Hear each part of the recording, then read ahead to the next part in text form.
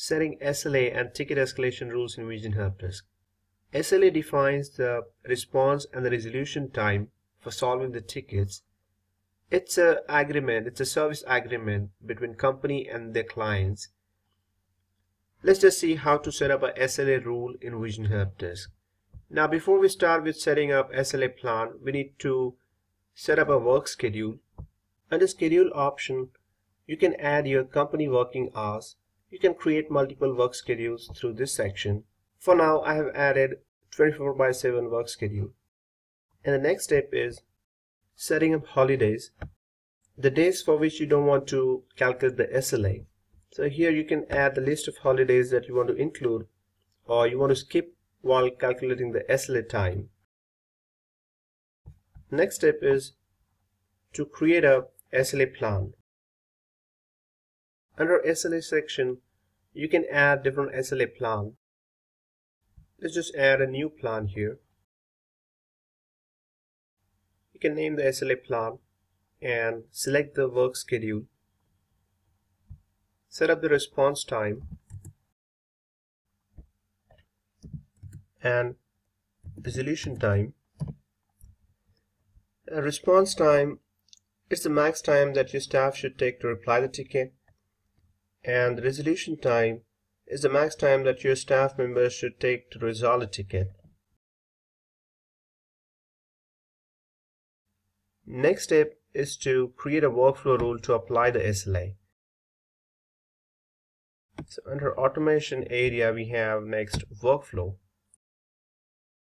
Let's just create one new workflow. I'll name the workflow rule. Workflow mainly has three sections. One is event. Here you can set up the different events for which you wish to trigger this workflow rule. Now in our case, we are going to set this for a new ticket and for the client reply. So whenever there's a new ticket or there's a new client reply, we wish to apply the SLA plan that we have created. Next section is the criteria section. Here you can set up different criteria. Based on this, if the criteria is matched, the next section, that is action part, will be executed. Now in criteria, we'll be setting up subject contains blank. That means for all ticket, we wish to apply this SLA to all tickets. So we'll leave this as blank. And in action area, we'll select the SLA plan that we wish to apply. We have this apply SLA. We'll select SLA plan 1 and add this. Now we have created a workflow rule that will apply the SLA plan 1 whenever there's a new ticket or there's a new client reply having any subject.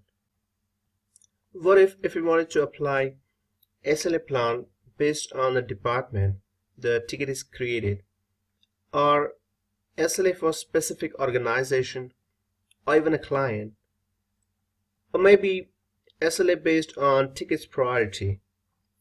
Let's see how we can achieve that. We'll create another SLA plan.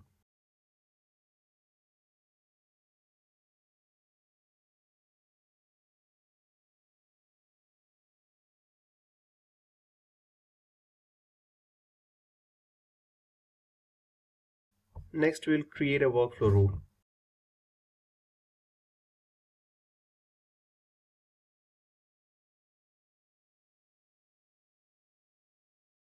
Select the event for which you wish to trigger the workflow. Now, under this criteria, we can select different criteria. Based on this, you can define for which criteria you wish to set up the different workflow action or different SLA rules. Now, if we wanted to apply, say, for a particular client, we can select the criteria client name contains something. Or you can name the client here. Or even you can set organization. So whenever there's a new ticket from certain organization, you can select the organization name, and based on that you can apply the SLA. Or maybe if the ticket was created under a certain department, we can select the department name. And maybe if we wanted to apply here, if the ticket's priority equals to critical, you can create different and or operations, or you can add multiple criteria here and achieve the requirement that you want to set for the SLA application. Next, in the action area, you can set the apply SLA.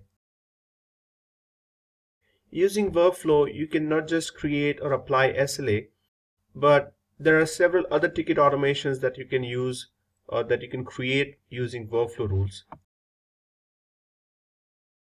So that's how you can create a workflow rule and apply the SLA plan. In order to see how this works, we'll create a ticket from a client portal. But before that, I'm going to disable the default workflow and the SLA plan 1 that we have created.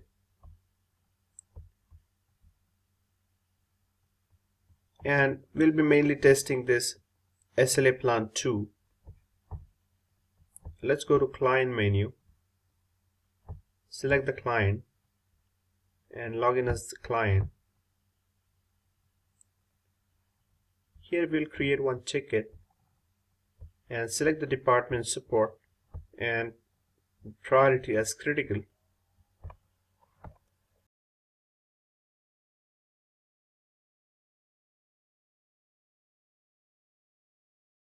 And submit this ticket.